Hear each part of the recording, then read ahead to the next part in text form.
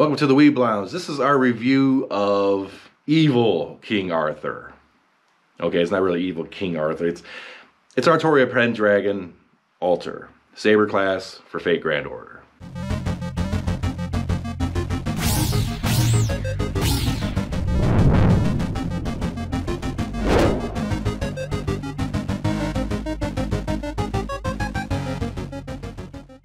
Now this character, along with Artoria Pendragon herself, has been around pretty much since the beginning. It's a 4-star character, but she hurts. She is surprisingly hurty for a 4-star, especially considering Saber class, the AoE, and all. I mean, yeah, she's hurty.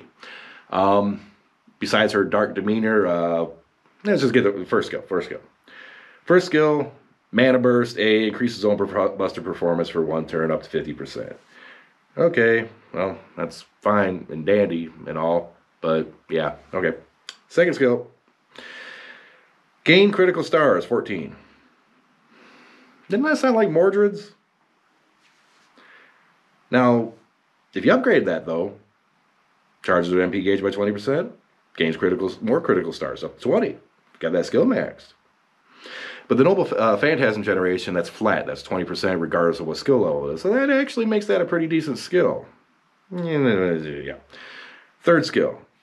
Entire party attack up for 3 turns for a whopping freaking 12%. Yeah, that's... at least she plays a little well with others or something. Yeah, 12%, that is lackluster as can be. That is low. And there's no upgrade for it or nothing. That's just bad. It's just, yeah, okay. Anyways, Noble Phantasm. Noble Phantasm is basically standard Saber class AoE. Once again, throws down the sword, big beam of light comes out, boom, things die, right? Standard damage, there's no upgrade to it. The overcharge charges their own NP. 10% base. You're not concerned with this. I mean, if you somehow, overcharge, get it up to 500%, you get a whole 30 for doing that. You're not concerned with it. It's no. Yeah. Let's just see her in action for a bit. Now, Artoria Altar, thankfully she has a couple of arts cards compared to some other Sabers and such, but she has 2 arts cards, a quick, 2 busters, and right now I could do an arts buster arts chain just to kind of, get some really good stuff out of this. But the arch chain itself, along with a Stalfo Saber there, definitely going to be better. So I'm just going to go ahead and do that, see what kind of thing arts she can generate in her second and third hit. Okay. Get 20 for the chain. 9 on the second. A little bit more on that, so 27 total for 2 normal hits after. That's actually pretty low if you think about it. Didn't really help her, did it? No, not really. But that's the thing with some Saber classes, especially Artoria. Even Artoria 5-star, it's kind of hard for her to do what you got to do, really. Okay. All right, I'm just going to do a little bit of mop up here. Try to get her thing charged here. Oh, I can do it on this one. Shouldn't be a problem. We get to slay a bunch of dragons or wyverns or whichever they are. There is a difference, but yep. All right, let's charge this up. Do some self buffs.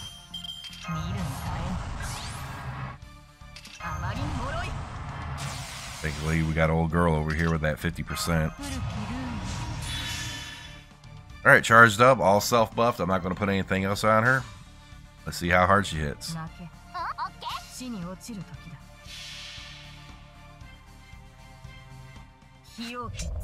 I love that new costume. The casual wear.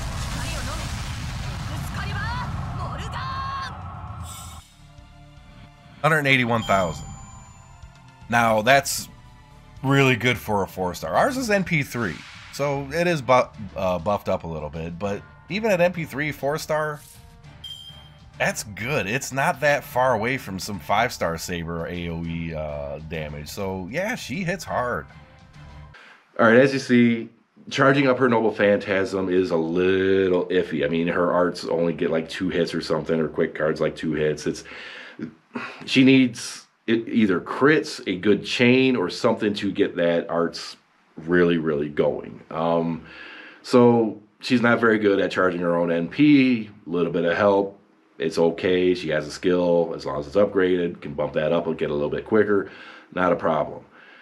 Her Noble Phantasm, though, that's hurdy. Her Noble Phantasm is surprisingly hurdy for a 4-star. I'm not going to say Artoria Pendragon 5-star level, of course, but it hurts. I mean, if you're looking for a 4-star Saber that just does AoE, I mean, there you go. There's no question about that. So, I mean, really quickly, like, does that go into, you know, do you need this character and blah blah blah?